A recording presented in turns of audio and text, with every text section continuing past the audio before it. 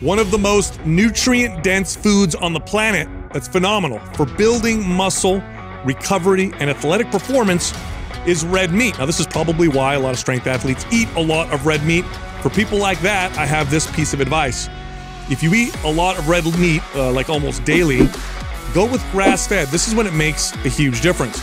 There is a fatty acid difference between grass-fed meat and conventionally raised meat. Now, it doesn't make a big difference if we eat red meat once or twice a week, but if you eat it more than that, it starts to add up. So if you eat a lot of red meat and you want to take advantage of its muscle building and performance enhancing properties, go with grass-fed. It does make a difference.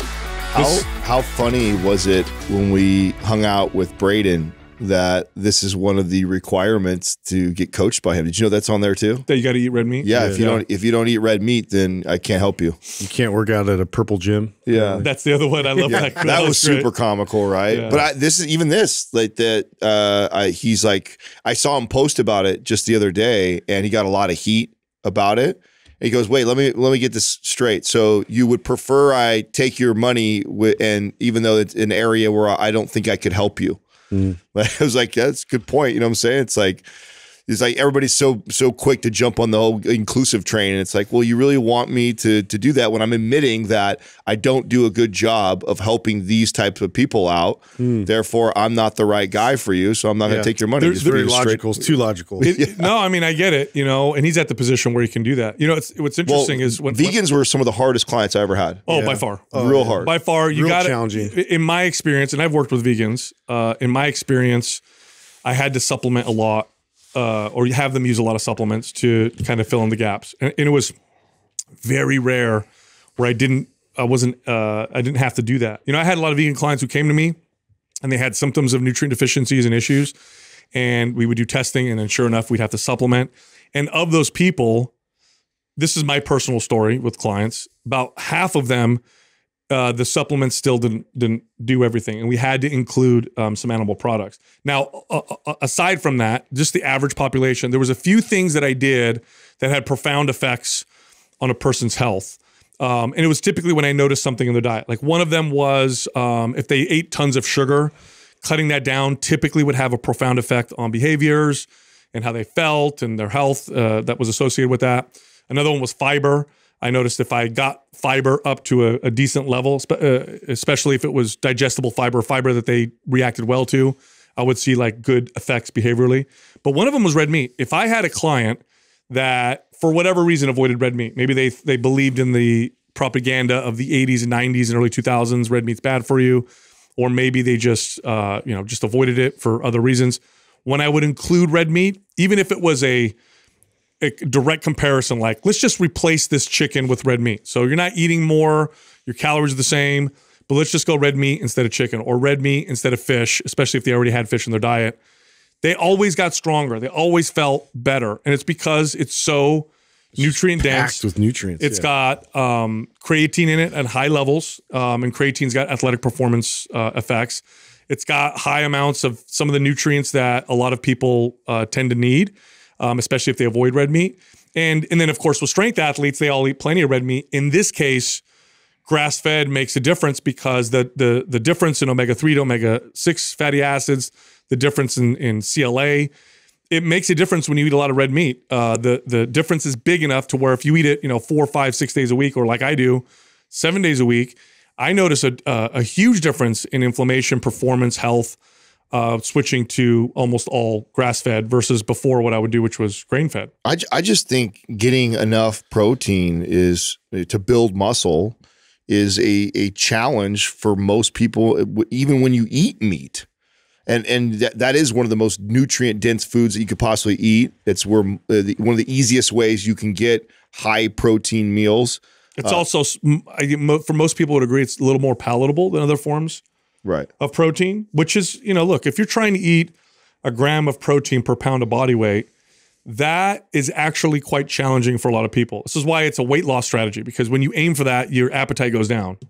And I would see this more with women, where trying to hit that target, you get a 130-pound female, have her eat 120 grams of protein, they would all come back and be like, this is really hard. Yeah. Like, I can't do this. So then we would look for more palatable sources of protein. And red meat just is tastier. And so it would help, with some of that. Well, we've seen I mean, we've seen them try to engineer meats and try to get into that market in terms of like the Beyond Meats. And a lot of them are like real oil-based sort of like concoctions they've made. What besides like, I know back when, you know, veganism and vegetarians were sort of trying to figure this out, it was a lot of like tofu was sort of like the go-to in terms of, you know, where do I get this sort of substitute? But in terms of like, where do they even get and source their protein for like that high of a volume? Like how do they even approach that? What's like protein their go-to besides protein powder, besides legumes and you can't, good luck. Do you know how much you have to eat? Like the quantity and volume of whole natural vegetable sources you would have to eat?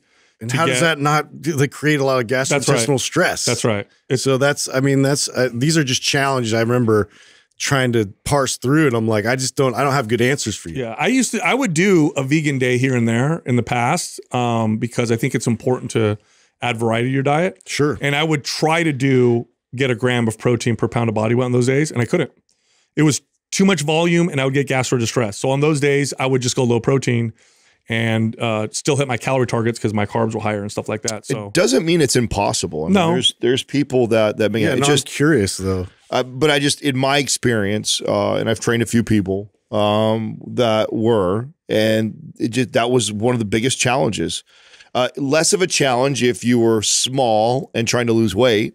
You know, if you were 130 pounds and you were a tiny petite little thing and you're trying to get down to 115, less of a challenge, but still a challenge. Definitely though, if you're 150, 180, 200 pounds and you're trying to build muscle, build your metabolism, like, and trying to hit protein consistently like that, it's made it really difficult. Yeah. So again, I have a lot of respect for, you know, someone like Braden putting that out there. Like, I mean, I wouldn't even have thought, obviously we grew up in a different era when I worked in the gym industry. That would have been funny to been like that, to tell my boss or whatever the place that sorry, I don't take any vegans. Yeah, no. So it's more common now, I think too, though, that you see more people trying to go that route. But I have one client specifically that I remember. I started training this woman and she had all the symptoms of like nutrient deficiencies and hormone imbalances. And we worked together for a while. We tried supplementing. So she would supplement with iron, B vitamins, essential amino acids. We added, vegan protein powders. And she got better, but it wasn't like the best. And I remember I connected her to a functional medicine practitioner. We had these long conversations about eating meat. And, she said, well, I don't like hurting animals. I said, well, the healthiest version of you is going to be able to do the most good in the world. And you have to, it's like when you have kids, like you don't take care of yourself, you can't take care of your kids. And I said, you're suffering for some health issues. She had anxieties. She would notice that she would get depressed. She couldn't get good sleep. And I said, maybe we should try this or whatever. We had long discussions and I valued and respected, how she felt. But she finally said, okay, I'm going to try adding a little bit of animal sources of protein, and the functional medicine practitioner recommended grass-fed meat, said specifically, let's do 3 ounces a day of just some grass-fed meat. Let's just start there and see how you feel. And it was like a miracle, okay? Literally like a miracle. Within weeks, she was like, I feel like a completely different person. And now she never became this huge meat eater, but she would use it. She would eat enough of it to fill in those gaps. And it made that big of a difference. But then the whole grass-fed versus grain-fed debate, I know there's some people out there like, well, it's not a huge difference. It is if you eat a lot of meat. Yeah. If I eat red meat daily, and thankfully we have a great sponsor like ButcherBox, so they send me a box every month and it's all grass-fed. So I would say for me, 70% to 80% of my red meat consumption is grass-fed, and I feel a significant difference in inflammation, digestion, health, performance, and it's got to be it's the fatty acid profile is what it is, because grass-fed is it's less inflammatory fatty acid profile, more omega-3s, and then the CLA, which by the way, CLA is a fatty acid that if you reduce some fatty acids and replace it with CLA, you'll get fat loss. Yeah. Studies show, in fact, they sold it as a fat loss supplement. Is it still popular? It used to be a really popular fat loss supplement. It is, but you don't add it to your diet and get fat loss. You would reduce one other types of fatty acid and then increase CLA. So it's the profile.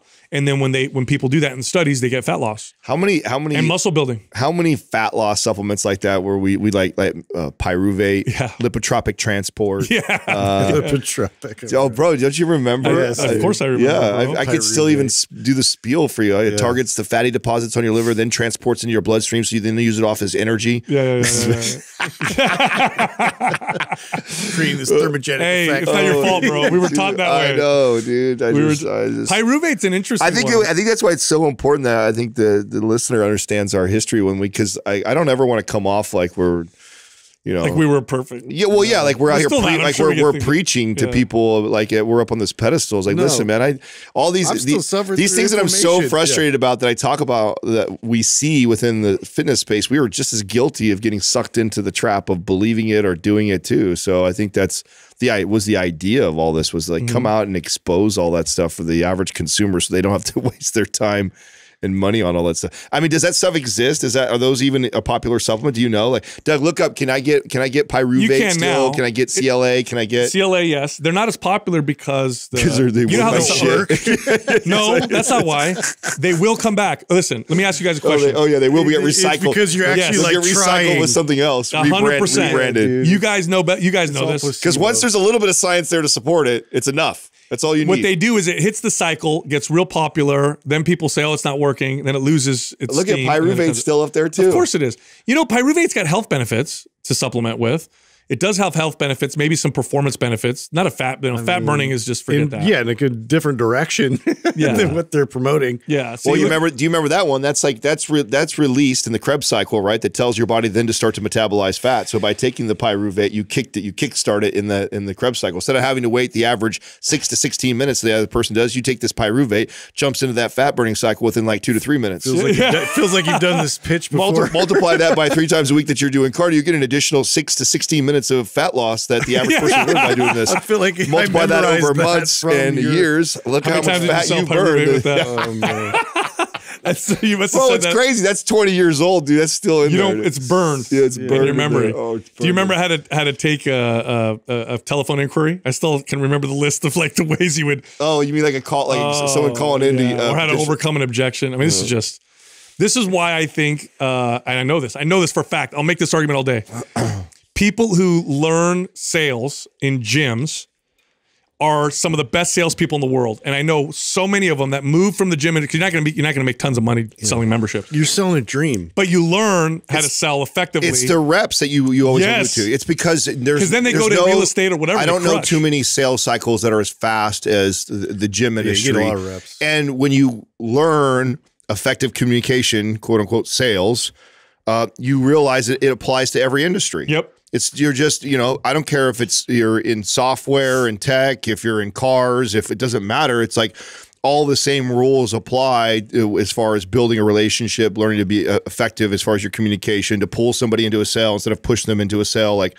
So you can literally take I tell you what, that's a skill that, and I didn't go into it thinking that, like I didn't go like, oh, I want to be in sales because this could help me with anything. But boy, having those skills, I think gave me the confidence that, and I'm sure you guys would agree the same way too. Like once I had gone through that, I was like, dude, I could sell anything. I could go work anywhere. Like I really believe that I could go do something. How many people do you guys know? Because we all worked in the same, but we also worked in different gyms. How many people you guys know that were excellent at gym sales, left, got into real estate or loans or cars or whatever, rich and crushed. Yeah. And it's exactly that. It's the reps. If you sell gym memberships in big box gyms, especially during the heyday of this, which was like 90s, early 2000s.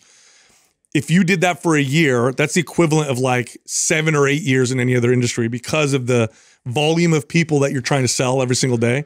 You could see 10 people a day. Well, everything that we do is arguably a sale, right? Even just basic conversation. So let's take a job that has nothing to do with like commissions and sales. You still have to sell your ideas to your peers, to your bosses, to your employees. And so those skill sets transfer into anything that you do. I mean, it's all communication. Yeah, it's something that I think that we should have been taught at a very young age. And it's, I mean, an effective communication, I think more people understood how to do that, less people would be fighting and bickering, and it would be better for everybody to have that skill. Effective communication can be reworded as effective listening. Swear to God. Yeah. If you know how to listen properly, then you'll know how to communicate effectively. And that's what you learn doing it, 10, 15 times a day for years is like, oh, I got to listen better so I can communicate. Well, you want to know what's not effective is putting your money in SVB. That's not effective at all. Right? Hey, that's wild. Okay, so yeah, it's getting crazy. So there's a couple, we got to talk about this because you told me a statistic that I was not aware of, that SVB, so Silicon Valley Bank, this is like a 40-year-old institution here in the Bay Area.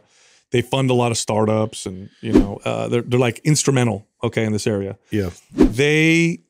What did you say? Over 90% of their so depositors? most banks, they're the inverse of most banks. So most banks, the average depositor, so like Wells Fargo, Bank of America. Yeah, 75 to 80% of the people that have their money in those banks are already fully insured by FDIC anyways, because most people don't have over $250,000 in their bank account. Yeah. And the people that do, it's less than 10%. So majority of the people are everyday regular people. Yeah, everyday regular people that are in a Bank of America, Wells Fargo would fall in that category. Doesn't mean there's a small percentage of people that are millionaires that have lots of money in there, but most people have only 250 or less, and so they're fully insured and they're safe. 90% of the people are like that in these normal banks. At this bank, it's the inverse. So and it's actually what I heard was north of 90% of the people in there are multimillionaires that have more than 250,000. So more than 90% of those are not insured because of that, which is crazy. Yes. And then you think about the quickness which the federal government went in. Yeah. So why bring that up? Everybody. Well, we bring that up because there's this. Okay, what happens in a situation like this? Do we bail them out? Do we not bail them out? Okay, I think the consensus is to protect the depositors, because if you didn't, the frenzy this could potentially cause to everybody, including myself. I mean, Doug and I were in the middle of moving money to another bank account. It scared us enough to freaking freeze and stop everything like that, because who knows? It's not a major Bank of America, Wells Fargo bank that we were moving into. We were going to get a better interest rate. Yeah. So we completely halted that because of this situation. So imagine if this bank completely collapsed and then another one collapses, and then all of a sudden everybody starts pulling their money, and then we have a massive crisis on our hands. Yeah. So this is one of those situations where I can totally see both sides. So there's that side. Here's the other side.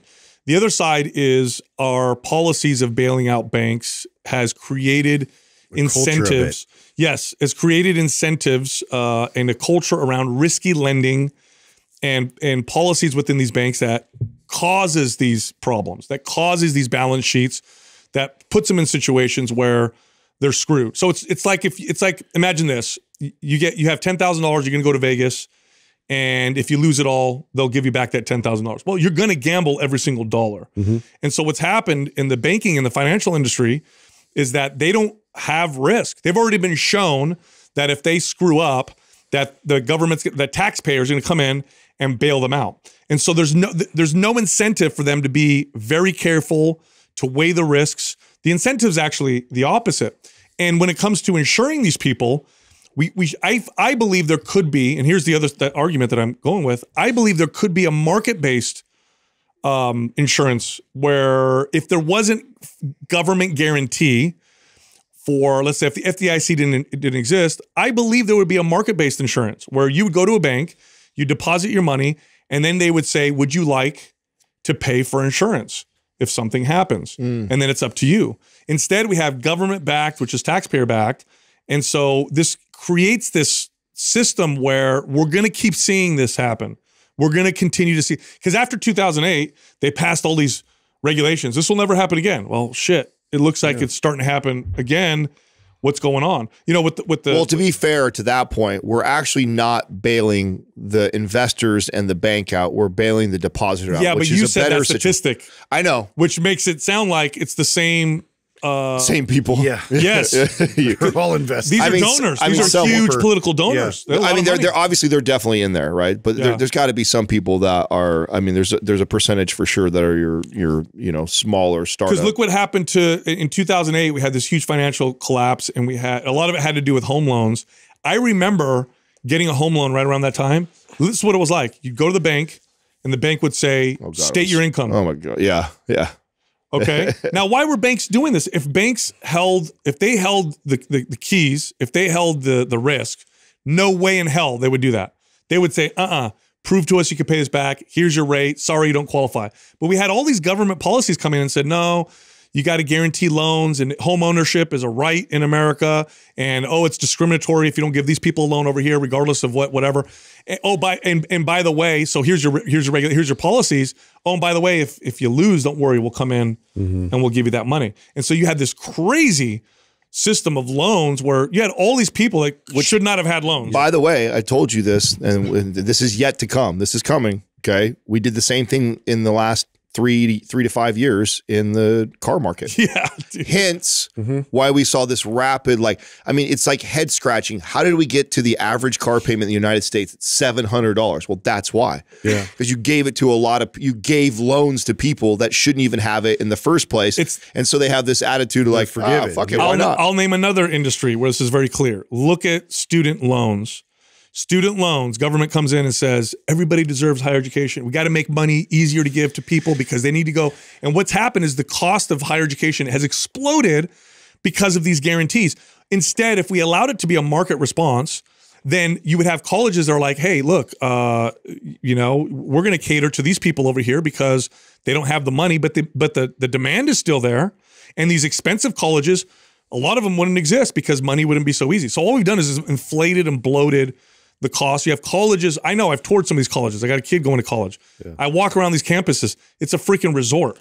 Why do they have a resort here? Well, because they're all fighting for a lot of money, a lot of easy money. You got students getting $100,000 loans to go to school, have no business paying it back, getting art history degrees or whatever. It doesn't make any sense. Did you guys see how the right is sort of spinning this now in terms of being SVP? A wedge issue for, because God. There was the person in charge of the financial manager of the SVB was put on her bio that she was queer and super woke, which literally has nothing to do with the crisis that's going on. This is the political spin now of the right. Oh, they went woke. That's why they went broke. Shut up. Is that really the? Yes. So now they're running Fox talking points right now.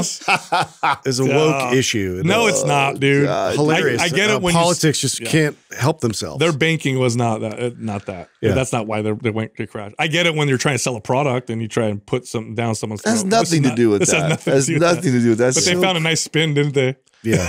I tell you what, it's amazing to me how many people still watch Fox and CNN both. They're just such trash, dude. Yeah, such trash. It's you know what? Propaganda garbage. The only thing you could do is this is what I do, and it's really hard to do, is to watch both.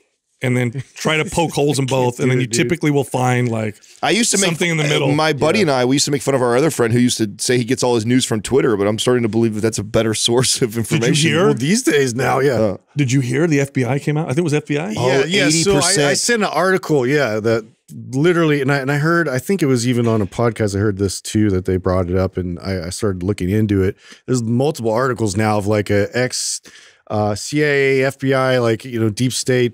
Was actually looking into this and reported that it's not just a small amount. It's upwards of over 80% bots that were responsible for the numbers for Twitter, and said that that's not just Twitter. It's across all social media platforms. Yes. And so think about that in terms of programming and how this is shaping society, and it's a complete facade, completely artificial, and in terms of people and how we're just susceptible to this group think and what they can do with that kind of power they've created. Well, if they prove this, if they prove that it's 80%, Elon has a case, doesn't he? Doesn't he have the ability to go back and come after him? Because that was part of the deal. Yeah, they basically sold him a lie or whatever. Yeah. The value is.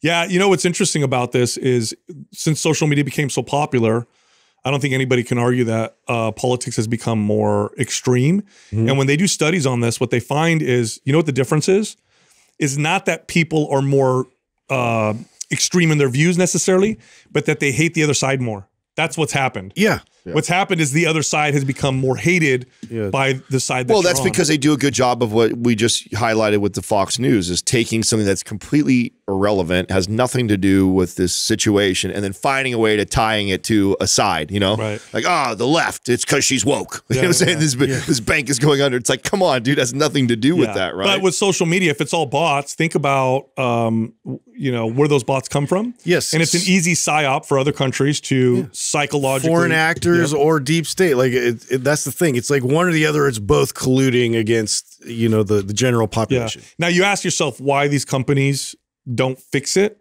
because it's not in their best interest. Yeah, the incentives for Instagram, Facebook, Twitter is to look like you have more followers, to look like you have more engagement, to look like there's more people. Stock's more valuable because if you have 50,000 followers on your Instagram, like, you feel like this is valuable, I got to be here, whatever. Even though only 10,000 are real. Well, it trickles all the way down to even somebody like us. When we do business with another partnership, this is the stuff that these companies always want to see. Yeah. Oh, what's your total reach on social media? What are your downloads? Your engagement, all that stuff. Yeah, I mean, I guess what the future will be. I mean, I imagine somebody will eventually create software that, so I could see this happening in the future. It's definitely like, and what will happen, the market will take care of this, is because the people that get screwed are these companies, like, let's say, that invest with someone like us, that go like, oh, these guys are huge, we're going to spend, $500,000 on advertising with them there. Come to find out, 80% of our followers are not real, or they're just all bots. Like, there's got to be somebody who's going to create some sort of software or filter that you run all these things through. And it's like, and then when I make the claim, oh, we've got,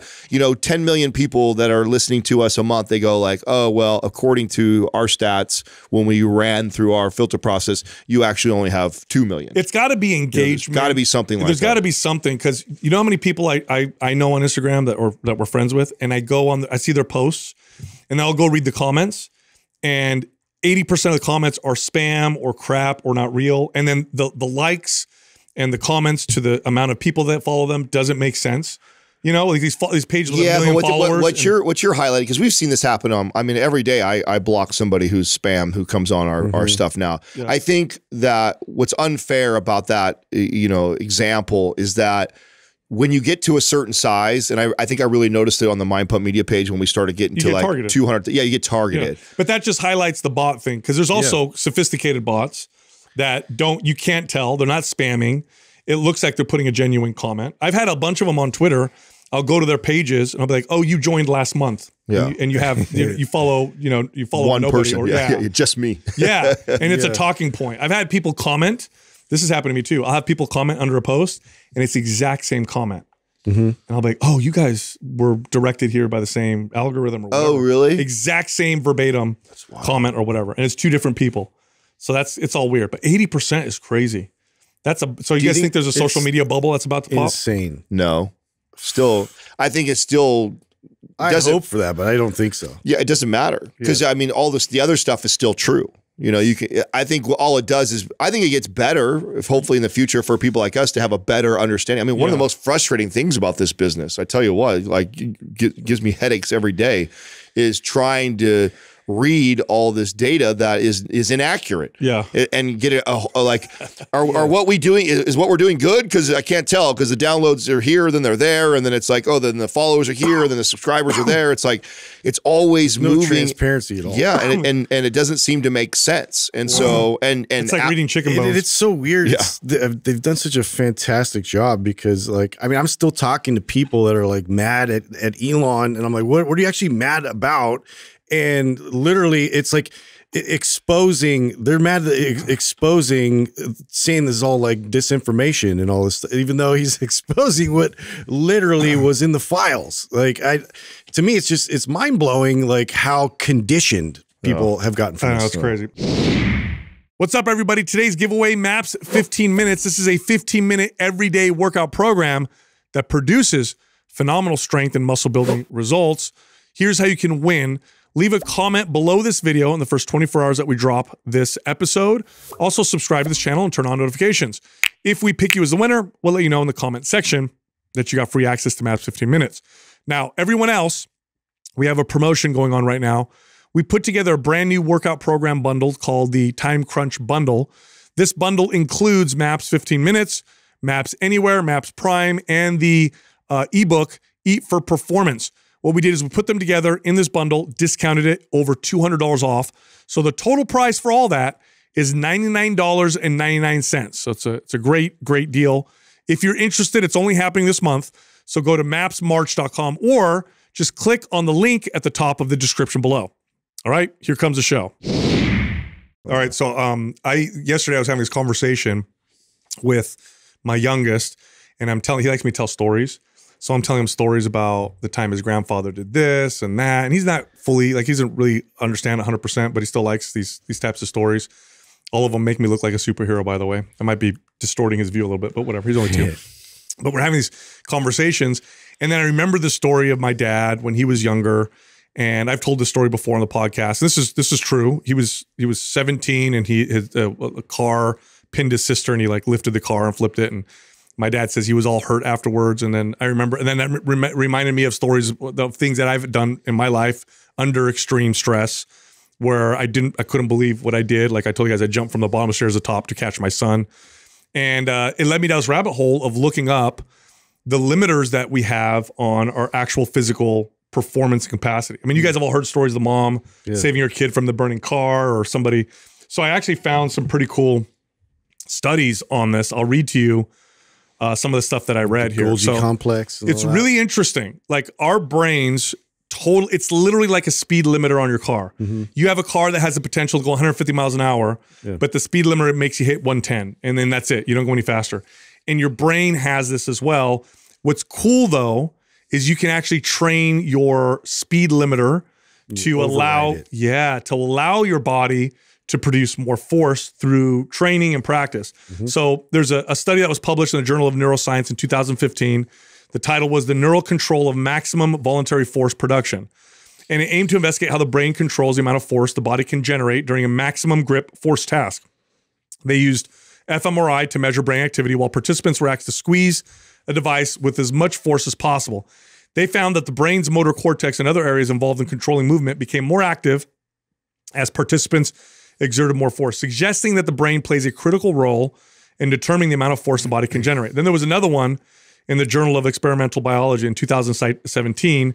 The title was Neural and Muscular Factors Limit Maximum Voluntary Force Production in Humans. And same thing. And they found that using surface, what's called SEMG, measured the electrical activity in the muscles of the leg during maximal contractions. They found that the muscles were capable of generating far more force that was actually produced. So the brain literally limits muscle activation, and the widely accepted belief is to prevent injury. So your brain is like overbearing mother analogy. Yes. So it's like your brain is like, we're going to let you produce this much force because any more than that, we believe you're going to hurt yourself.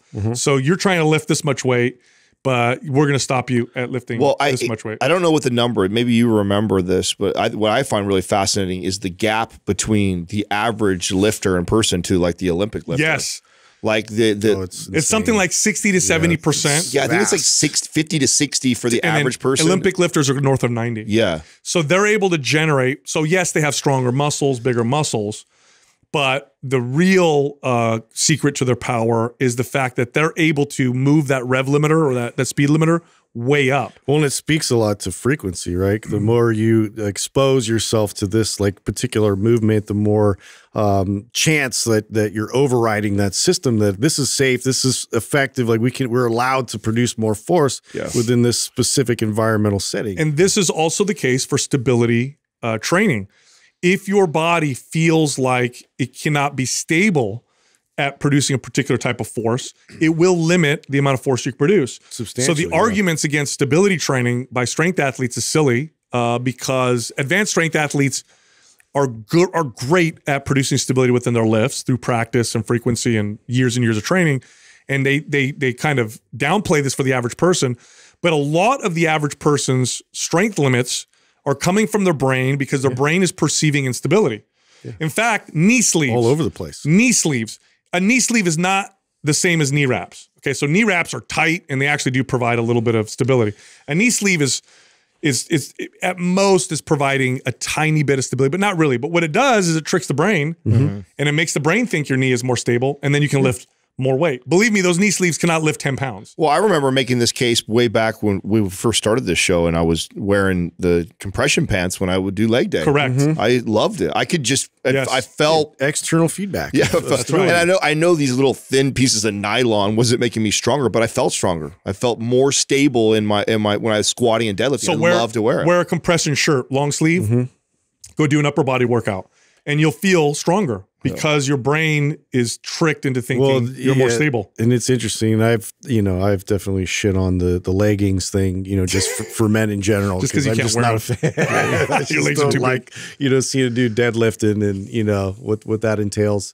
But in terms of recovery too, like there's valid study that shows too, that you get, a lot more recovery just wearing that compression to help with the fluid. Yeah. And it's this is also why, what's it called? Kin tape or the tape where they tape. Is that what it's called? Kinesio tape. Yes. It's like when I first saw that, I'm like, that's not creating any stability. It's like tape to your skin. No. It's literally changing recruitment patterns and telling the CNS to fire in a particular. So if you know how to use a tape properly, you're literally telling the body through, that feedback, that outside feedback. You can kind of prioritize one muscle versus the other. That's right. But what's the point of this? The point of this is a big part, not a small part, a big part of your training when you do strength training is brain training and central nervous system training, not muscle training. And the better and more efficient and more effective your central nervous system is at firing muscles uniformly or in a way that produces maximal force or whatever, the more your muscles have capacity to grow. You can't ignore one or the other. They both work together. So the irony of this conversation is that this is obvious and been known forever in the rehab field. Like if you go like physical therapy and stuff, that's why you do all that stuff. It's crazy that it took this long for like the strength community and muscle building community. Same rules apply in a high performance. Exact same rules apply. It's just like, so it's interesting that we've had this information, we've known about it, we've been applying it to our patients in physical therapy for, decades now, yet it's barely kind of making its way into, sports performance stuff. But I mean, you can even tell by like, look how much the NBA, NFL has adopted to like all the compression pants and sleeves and things like that. Like it's right. Katrina and I were literally just talking about this. Actually, we were watching the game the other night. And she's like, man, it's rare to actually see an NBA player's arms or legs anymore. Well, because they all wear the full compression. Isn't that interesting though, too? Because there's that whole conundrum as a coach, because like, do you take the time to fix and correct, muscle recruitment patterns that they've literally solidified to get to the point where they're at like an elite level? No, at that point it's too late. At that point, now you just got to patch the holes, right? And so this is like your best bet is to like have the sleeves and have all the external feedback to keep you in a stable kind of setting. Yeah, it'd be like trying to correct LeBron James's feet. I've never seen pictures of his barefoot. It looks all weird because his feet are massive. Probably wore too small shoes. You fix that, the guy's basketball game is going to totally change. I never learn how to play. I mean, I've never played. I would love to now, like play with compression pants. I never did. Like that was something that I later adopted in lifting to get strong, but I'd already stopped playing basketball. Like I'd never played ball with compression stuff on, which I can imagine, especially something like that where it's so dynamic and you're moving in different planes. Like I would think that feeling probably with having those compression pants on when I'm playing on the court would probably make me feel a lot better. You know what? This also, because there's somewhat of a mystery, I will acknowledge this. It's somewhat of a mystery as to why exercises like barbell squats or deadlifts, overhead presses, or free weights in general, compared to machines, why free weights are still favored by a majority of strength athletes, people who are trying to build muscle, coaches who've worked with people for a long time. You just see better results. And when we get down and try to argue it, it's hard to kind of argue what's going on because the studies that we have don't necessarily point to one being superior. We have studies that'll kind of allude to that, but in real world practice, it's just true. I think it has to do with the central nervous system training that free weights provides because it's free, requires more stability. It tells your body how to be safe in a kind of free environment better. And I think it teaches the CNS to fire more effectively. That's why I think the deadlift and the squat just tend to build more strength and muscle than machine versions of those lifts ever will. And I've seen this again. I mean, again, if you train anybody or lots of people, I should say, for 2 decades, you just know this. You just know this to be true. And I think it has to do with that. And it's hard to construct a study to figure that out. But I mean, at for some sure, point that's that's part of it. I think that's part of it. I think that's a big factor, to be honest with you. No, anyway, I've been following this page on Facebook, like Vintage Lift. Not a page, sorry, it's a group. This is a hack, by the way. I've talked about this before. You're going to talk about your anti-gravity group. No. Oh, bro, that's another one. That's so good. For us, dude. So on Facebook. An anti-gravity group? Sal has like real nerdy groups that he's following, and I do too. Anti-gravity group that I showed Justin. What? Yeah. They post evidence of like anti-gravity devices in the ancient world. It's all like conspiracy theory type. Isn't that part of isn't that part of the conspiracy theory around the pyramids? Is that what they think? Yeah. Is that one of the things? There's some weird stuff with that. You know, they have evidence of like advanced tools that were being used. They can't explain, like perfect holes. Well, yeah, because aren't the cubes like perfect precision or whatever like that? Like you couldn't even fit like a piece of paper. The surface of some of these stones is like, it's like polished. It's so flat, and like they can't even believe like that they had machines back then that could produce something like without that. electricity or whatever. And anyway, so there's another group I go on that's it's vintage. It's like vintage lifting or something like that, and it's so cool. A lot of people don't know this, but you guys know that Marilyn Monroe was an active strength training. She did lots of strength training. Really, a lot of people don't know that. I didn't know. Yeah, she was taught by Jack LaLanne and bodybuilders at the time, and there's lots of pictures of her doing barbell squats and presses and rows. Which she kind of had that like hourglass kind of figure. It was like, you know, definitely wasn't like the skinny kind of like promotion after that. It was like still when it's just, you know, it's just women didn't lift. I mean, come on, women didn't start lifting weights. I want to see, pull up a picture of her, Doug. I want to see, because I mean, I'll send it to obviously Doug. I can picture her. She looked great, obviously. No, I have a picture. I'll send it to Doug right now to show you guys. Oh, wow. Because, oh yeah, look at all those pictures of her lifting weights. Overhead presses and squats and then of course those weird 50s exercises where they have their legs up in the air doing. I don't know what they're doing. You know, it's one that like what's interesting to me about this is actually how this didn't get more popular. Right, the fact that I didn't even know about this, and someone that was so you know popular in her time. I mean, like labeled as one of the sexiest women of all time.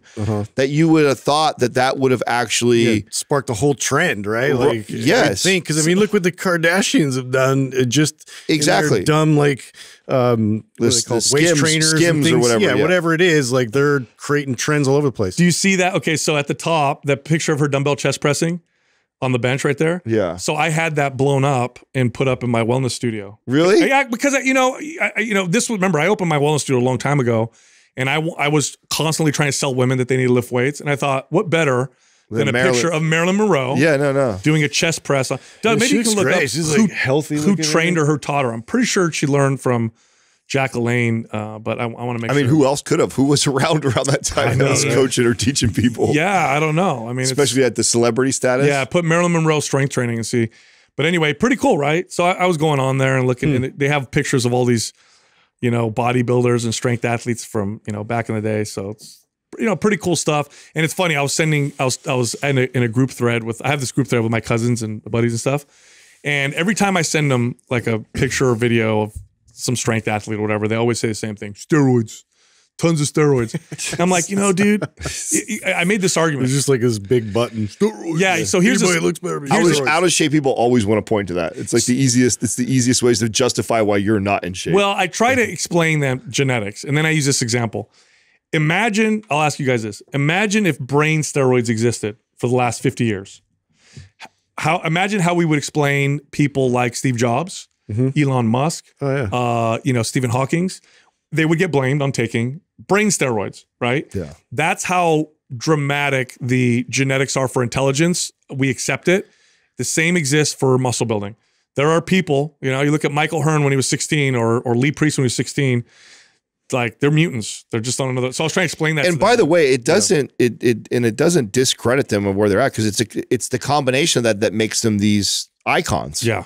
You know, what makes Michael Hearn so unbelievably special is that not only is he a rare person that has that genetics, but then he also put in the work for decades and decades to be that guy, right? Yep. That's otherwise he would just be like, if he didn't care about working out, he'd just be a pretty fit looking average guy who doesn't work out, but he looks fit because he has those great genetics, right? Like, and we've seen those. I've seen people like that before who don't even really train and stuff like that, but have a very aesthetic physique. They're well balanced. They have muscle, but they don't really train. And that's and you see, I mean, I remember seeing people like that as a trainer going like, man, boy, if I just got a hold of you. Frustrating. You're like, oh man, remember potential. Remember when we were creating Map Strong with Oberst? Robert Oberst. He's a strong man, right? 300, what was he, 340 pounds, just something giant. Like that. Yeah. And there's a section for people who don't have Map Strong. There's a section in there where you could do like ladder. Yeah, you could do like extra cool work or whatever. Yeah. And he does speed ladder and sprints in there. And he was in here filming it. And when I saw him do the speed ladder at 340 pounds, He was like defying the laws of physics. It was actually terrifying. That's the answer. That's the the word. And then also, I don't know if you were there when he was doing pull-ups. Yeah, dude. I was like looking at a guy that big, just unbelievable. Yeah, I was like, that's terrifying. When you see a guy that big move on his feet as fast as he did and sprint, and you see someone run that fast, that's that big. Do you remember when we interviewed? Scary. I can't think of his name off the top of my head. When we interviewed the guy who does the sports science show. Yeah. Mm-hmm. So one of the most like aha moments I had with like some of these athletes like that was watching that show when they did. I want to believe it was Ndamukong Suh from. Well, he was in the he was with the Lions then, and then he was with the Bucks, and then I think Rams. I don't know where he's at now.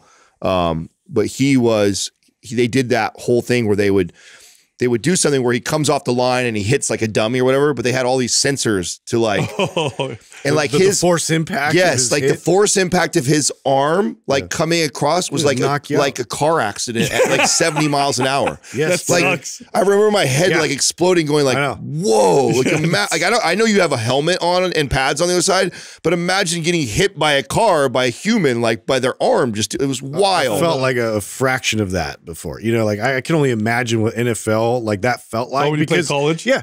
Cause even just playing like on the D1 level, like you get like, so that's whatever percentage, the rest of the average type of player versus like your elite, 1%er.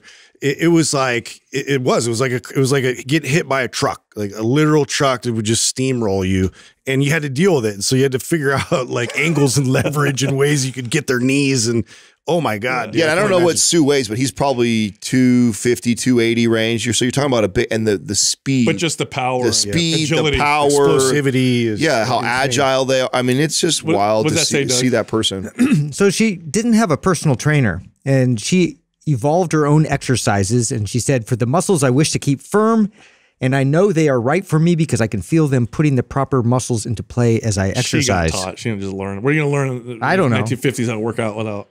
Yeah, no way. That's sexist. Though. Yeah, no, that's not said. Anybody. She was a celebrity. This for you real quick. She was a celebrity. You know what I mean? I guarantee she had access to. But anyway, pretty cool. Yeah. Pretty cool stuff. Yeah. And speaking of athletes, another reason why we see performance like records being broken and stuff is they just learn different techniques. They learn different ways of doing certain things. Here's a great example. Up until 1968. The high jump was performed a particular way in the Olympics. You ever watch videos of the high? Used to go like over. Forward. Yeah, they would they'd kick their leg over and kind of do like these like this high jump over it, right? Yeah. And then in 1968, Dick Fosbury decided he would jump backward, which is so not like that. That's not obvious, right? You're going to jump backwards over this thing, and he broke records. And from then on, that's how people. Now, when you see a high jump, nobody jumps foot forward; they jump head forward. Because the technique allows for a higher jump. That you remind me of all these old episodes that we did. Remember when we talked about the TED Talk on the sports science one? That was another one of those ones that blew my mind. Because I would have attributed the gains that we've seen in athletes to steroids and nutrition, the sport, and it's all the other stuff. Like so, all the shoes and the gear and the things that we use. Yeah, the swimming pool. How now it has like an overflow thing. The swimmer cap. Like all these things that we've done to enhance the sport by making these subtle tweaks have made this giant leap in that. Not to mention I forget what's that called when like.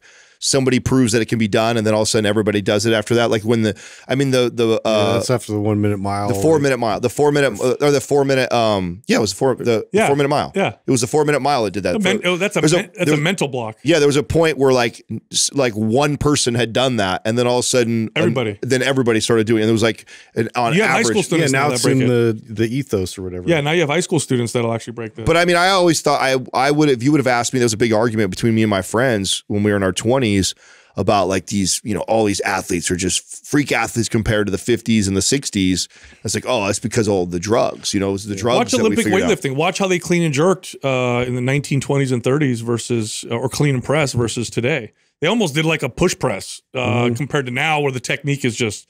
So Paul Anderson did it in dress shoes. He was wearing dress shoes to go out there and press, and it looked kind of like it doesn't look like the way they do it now.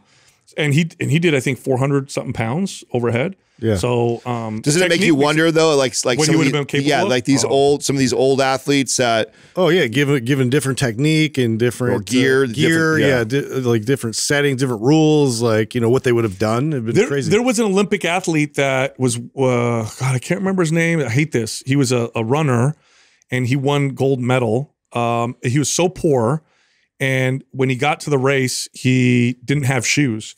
And he had to wear 2 different shoes. He had to borrow shoes, and somehow he wore 2 different shoes and won a gold medal. And maybe Doug can look up who this was, but it's a true story. They show a picture of him wearing 2 different shoes. Oh, there he is. Who is that? John? Oh, Jim Thorpe. Jim Thorpe. Okay. Yeah. Yeah. Pretty. There he is, right there with his 2 shoes. That's funny. Isn't that wild? That is I know. wild. It's pretty cool stuff. I mean, do you think we're gonna still? I mean, I feel like sports science has evolved so much in the last few decades. Yeah. Like, can you? There'll be another evolution. Yeah. It'd be impossible almost to predict in terms of like what you would see. Which sport do you think would have the most progression, evolution? I don't know. Like that's an interesting. I feel like what we see now more like sport evolution is the rule changing games.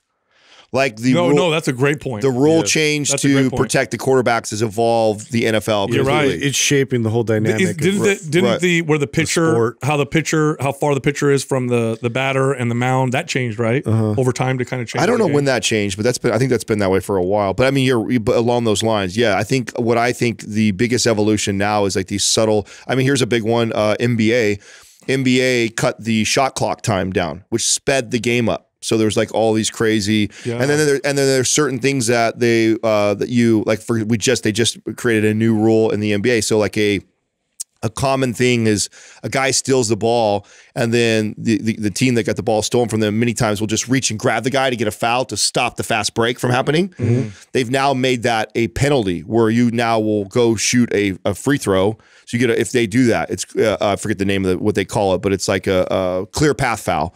So if somebody has an opportunity, and the reason why the NBA is doing that because it slows the game down. They don't want the game slowed down. They want the excitement of more points and scoring and stuff like that. Spectators gotta exactly. So they make a lot of these rule changes, both NFL, NBA, to make the game more exciting so they make it easy. In the fight sports, the MMA had to change the rules because the fights would go to the ground and stay on the ground. So they had to stand people up. And boxing changed fighting. Boxing gloves and wraps protects the hands. Fighting for thousands of years, how hard your hands were, how tough your hands were, and how you punched, and if you broke your hand, determined fights all the time. Well, you wear big gloves and wrap your hands. Now you could throw haymakers and punch different ways and punch people directly in the head and not have a problem. For thousands of years, you broke your hand, you were dead. There was a bit of debate with that in terms of MMA gloves because they were so small versus like boxing gloves, and which ones actually promoted more head injury, head trauma. No, the MMA, the volume of boxing. Is way worse. The vibration of the brain slapping against your skull. Well, it's you can hit more. That's you're constantly getting slapped where you do one time and you get laid out like that. That's why traditional martial arts, you see a lot of open palm strikes or chops or whatever, and you think, why would they do that? It was that research, Justin, that actually saved UFC. So when UFC first started, it was underground, and there was like, oh, there's no way. People were saying there's no way. This is too because it's so close bloody to bare and dangerous. And people thought it was worse. But then when all the studies started coming out that it was actually safer than traditional boxing, that's what made it go. By the way, I just saw this crazy, it was a study that, so one of the theories as to why men grow beards and women don't, There's lots of theories. Okay, why do men have beards? What's the point? Like, what's the deal? Reminding me of this commercial. Do you know what? What they think it is now? What? It protects the jaw from damage and the head from knockouts because of fighting and conflict.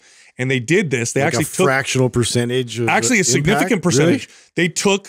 They took skulls and they put short beards, long beards, medium-sized beards, and long beards on, and then they dropped heavy things on the jaw, on the face, and measured the force. And big beards cut the risk of fracture. Well, that's a no-brainer. Like 40%. There's no regulation on that either in terms of like beard length, right? Oh, I don't know. I wonder. In fight sports? Yeah. Well, I mean, this just came out. Just watch this. That's like, interesting. Yeah, so it's like it's not like a heat like Wolfman protect 100%, but a big beard.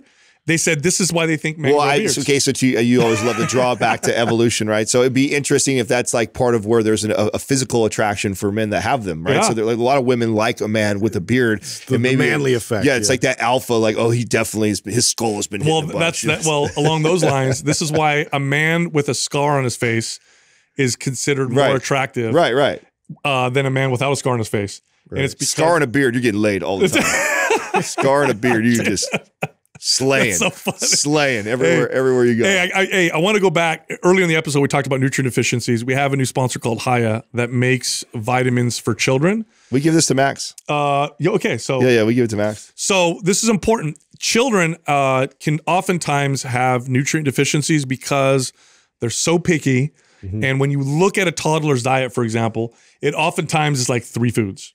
Like this is very common with parents. Like, oh, my kid only eats this, this, and this. And so because of that, they tend to, you see nutrient deficiencies in kids because they don't have a wide variety of diet. So this is a multivitamin for kids that is not a freaking gummy bear or a candy. That's what separates it. It's not this sugary filled candy. It still tastes decent though. Still tasty. Yeah, it's not quite Flintstones or the gummy ones like that, but it tastes good enough that he'll eat it and it's better for him. So I hand it to my kids immediately. They're just, Hiya! Like come on, they'd have to. Like yours don't, dude. Terrible dad jokes. What do they say? It doesn't fall far from the tree. Yeah, no, I love it. 100%. Immediately. Who had the shout out? I got a shout out. Finally, I got a great. Welcome to the club. You're welcome, my friend. Welcome. I'm like, just Adam can't keep doing the shout outs. So this person, I think, did I send it to you, Doug? Dr. Becky at Good Inside. There she is. So this is the workshop that I talked about on a previous episode that Jessica and I signed up for.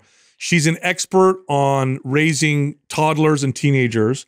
She's phenomenal. She's got 1.7 million followers on Instagram. Phenomenal information. It's been super, super effective at getting me to understand my kids and kind of what's going on because they are very different from adults.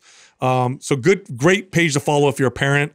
Very smart stuff, and it's made me much more effective. Is she worthy enough to have as a guest? I am. I already put our the bat signal's up, and I'm like, get them in here. 100%. Okay. I want this person on the show. Okay, cool, for sure. Right on.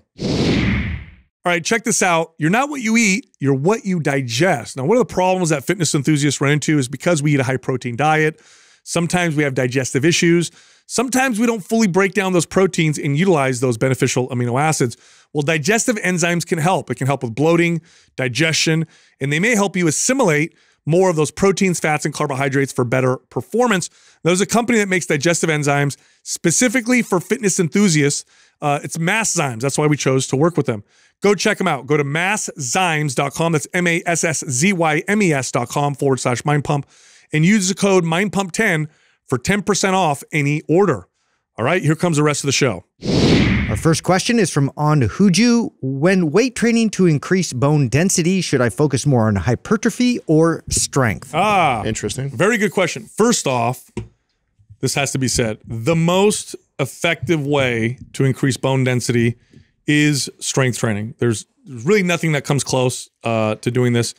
Aerobic or cardio style training does it a little bit. Exercise in general does it a little bit, but really it's the sheer force on the bone that causes the bone to strengthen. Now, because of that, Sal, is there studies that show like lifting for strength, like 5x5 is results in stronger bones in comparison to hypertrophy traiing? There are no studies, unfortunately. They just show that strength training in general will do this. Now, here's my take on it. Whatever makes your muscle stronger will make your bones stronger. And for the average person, it's just going to be appropriate training, because let's say that studies show that heavy strength training is, 3% or 5%, even 5% better than hypertrophy. So then you go, okay, I'm only going to strength train. But then it starts to become inappropriate for you because you overdo it. You don't focus on other things. Body's adapted to that. Whatever you can really like sustain. Exactly. You injure yourself or whatever. So it really is just in the category of anything that builds muscle and strength is going to do this effectively. And the best way for most people to do this through the years is to alternate between cycles of each, which simultaneously is also what produces the best muscle gains anyway. Well, and I've heard, I think it was Dr. Spina that was talking about force being sort of the language of the cells.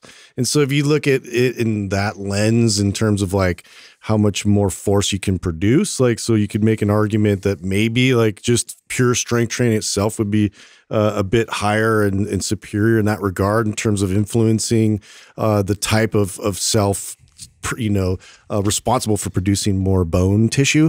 But like to your point, I think it's the main point is really that strength training, hypertrophy training, like muscle building in general, the one that you can sustain the most and keep consistent with is the one that's going to be the best for you in your overall situation. Yeah. I think the obvious answer is that the heavier the load, the more likely you're going to strengthen the bones more than a lighter load. But then, at one point, if you've been doing that for an extended period of time, the body's then adapted to that. And the same rules apply, I would think, to the bones as it does the muscles, which is by you phasing it up or changing that stimulus is only going to continue to strengthen your bones as it would continue to strengthen your muscles. And so the answer is to continue to strength train, continue to phase your programs out, just as if you were trying to build and sculpt a body. And also consider this: there's risk associated with continuing to. Yeah, so you got to weigh that out, right? So okay, one's a little better than the other, maybe, but then I hurt myself. Now I can't do anything.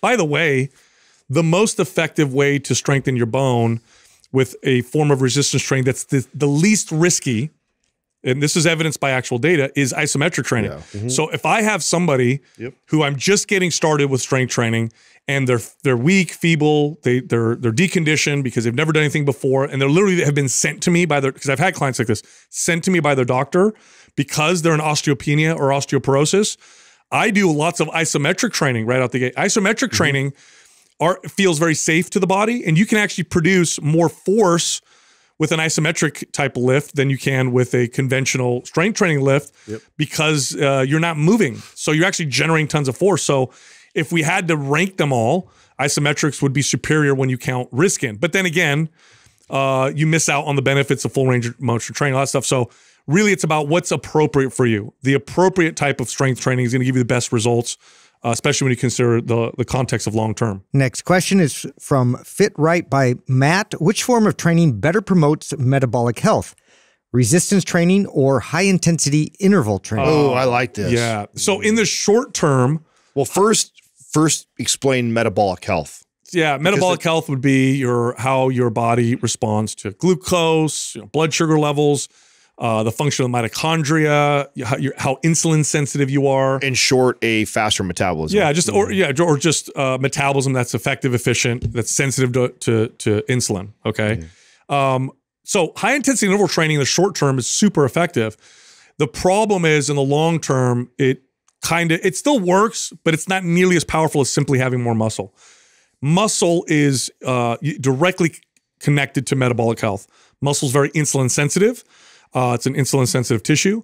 Muscle is also where your body will store some glycogen or glucose. So the liver is the main place, but skeletal muscle is another place. If you have more muscle, it's like having a bigger tank to store the sugar that you consume. And working out your muscles, training your muscles, improves mitochondrial health. So just building strength and muscle long-term is the most effective strategy for metabolic health by far. And they have studies on severely obese people. They have them lose no weight. They just haven't built a little bit of muscle. And we see significant improvements in metabolic health, more so than just having them I don't even think this is a close conversation. I actually think that one-sided. I think in a short study, it might look close. in a very short Right. 6-week study, it might look somewhat close, but still, I would think resistance training will still outperform it. You want to talk about a year, 2 years, though, it will blow it away. Well, it the won't reason even why- be in the same universe. And the reason why the short term may show similar results, or maybe interval training might be better in a month, is because building muscle is a slow process. That's all. So, building muscle takes time, but once you start to build that muscle, it's like compounding. The results become compounding. So, this is the argument I made in the resistance training revolution, and I have lots of studies in there that point to this and why this is the form of exercise that we're going to see this in the next 10 years. It is going to be the first form of exercise that we recommend to people because of its effects on metabolic health and because you don't need to do a lot of it. 2 days a week of building a muscle will give you better results than 7 days a week of other forms of exercise. Well, and it may be a little misleading and confusing for people because they see that initial like calorie burn is much more substantial Yes. in the HIIT category in That's the why. circuit training. And so they'll see that and associate that, with a better metabolism and fat burning type of a method when in fact, the long term, just the resistance Your training. body adapts to that form of exercise very quickly. Very quickly. The adaptation with strength training from a metabolic health standpoint is the opposite. It doesn't adapt to become less effective. It actually becomes more effective over time. So this is what makes it so incredible. And again, the time spent needing to gain these benefits isn't much. 2 days a week, and you'll see significant improvements if it's done properly. You'll see significant improvements in metabolic health. Other forms of exercise 2 days a week won't show nearly as much. And by the way, I mean, this is one of those things that always gets clipped of our content, and then somebody will try and it's like no one here is saying that you should never do the other one. It's like there's They all have value. Yeah, it's like different tools. The truth is like why would you only do one and not the other? It's like, but if we're going to get asked a very specific question, well, there's your answer. It's not even, to me, it's not even a close call. But I would never just ignore the benefits of HIIT and not finding ways to implement that into your training regimen. So I think it should be heavily focused on resistance strength training as the foundation of it, and then you interrupt that with these bouts of HIIT, and then you get the best of both worlds. Yep. Next question is from Despise Valentine's Day. It's a funny one. That's Adam. What are your thoughts on the different body types, mesomorph, endomorph, ectomorph? If you do believe in those different body types, how would you train and eat for each? It's been a while. This is since we talked about over. So these are somatotypes. Let me explain what they are with the classic somatotypes, these ones that they define, what they're supposed to look like. So mesomorph would be your classic muscle building athlete, medium height, broad shoulders, strong bones, long muscle bellies. Endomorph is overweight, stores more body fat, big bone, thick waist, tends to be taller. The ectomorph is tall, thin, narrow shoulders, doesn't gain weight very easily. And this was actually created by I think a zoologist way back in the day. It's great marketing, super oversimplified. In fact, when they originally did this, they attached personality types to each one. That endomorphs or overweight people were jolly and happy. Really? They did that? I didn't know that. Yeah, it's all. So it's so oversimplified. Okay, it's oversimplified, but I still like it. Okay, and I used it as a trainer a lot to get Just for the visual. Yeah, and I actually like to use like athletes. So I like to show like 3 different like athlete types. Like you have your running back would be like your mesomorph, right? So your running back, cornerback is your not all football. I would use different. Then your marathon runner would be like or swimmer would be like your endomorph, and then your ectomorph, and then your endomorph would be like a sumo wrestler, right? That would be like these extreme examples of the athletes. Now, what you find with these types of people, they have similar, like like all endomorphs, if you were to fall in that endomorph category, have similar kind of eating habits. They don't eat as I keep getting endomorph and ectomorph. Sorry, it's been so long since I've used somatotypes. If you're an ectomorph, people would say, oh, you have this faster metabolism, you're longer, you're leaner. Well, what we find is that a lot of these people are fidgety, they don't eat as much. And so, and those are the factors that make more of a difference than this skeletal body type. But for explaining to people the differences and the strengths that these people have, like somebody who is the ectomorph type of body type may classify themselves as a hard gainer, but look at a treadmill and lose body fat. And so I would use that as examples of the challenges that they have with building muscle, losing body fat. It reminds me of like when we talk about 3,500 calories equals 1 pound of fat. It's another oversimplification of the process. But an effective way to communicate. But an effective way to communicate to the average client body types and differences and what a calorie. It's definitely oversimplified. I think the reason why when you look at high-level athletes, this looks obvious is because high-level athletes are already ultra filtered and biased into these categories. The top of the top marathon runners are going to look a particular way. The top of the top sumo wrestlers are going to look a particular way. The top of the top running backs are going to look a particular way. Now, the average person doesn't fall into this category. In fact, there's a lot of big boned ectomorphs. They have big bones, but they just don't gain a lot of weight. There's also a lot of tall, narrow shouldered mesomorphs. They build a lot of muscle. Like they don't all go hand in hand. Yeah. They're overgeneralizations, but they can be effective ways of communicating. And the question is, if you believe in those body types, how would you train and eat for each? I wouldn't. I would ask questions. It's all going to be based off of their lifestyle, their behaviors, what works, what doesn't work for them. Not this category of, people fall in this category of, ecto, endo, or meso. Well, this is just, again, this is human psychology. We're always trying to kind of categorize things in neat boxes and like try to, if I see this is what I can expect and predict in this situation. And, we're always trying to find something that's a little more relatable to our very specific situation. And, sometimes it does work. And so it's like, you might find somebody that's about your size, your build, and you look at their eating habits and you look at their training habits and you try to sort of associate that with you. And then when you get through that, a lot of times you're going to find out it literally has nothing to do. Like it's just, there's something off with that formula. It's just not working for you individually because there's a different individual need you have, but you have to be able to kind of parse your way through that. So I think this is just kind of playing into that human psychology and they're able to market that. So it's like you kind of take it for a way to maybe start fine-tuning that down a little closer to maybe something that relates. But from there, you really have to get even more nuanced and tighten more of those screws. For 100%. I mean, I feel like the way I use this is one, either trying to communicate and explain it to a client to get an idea of like, oh, that client has challenges with losing body fat. They have a better chance. They have a good job it's a building great way muscle. to connect with them. Right. So it's easy that it also helped me as a coach or trainer. If someone walked in the door and they looked like this body, like one of these body types, right? For like they stood like they were the extreme example of it, an endomorph or an ectomorph walked in.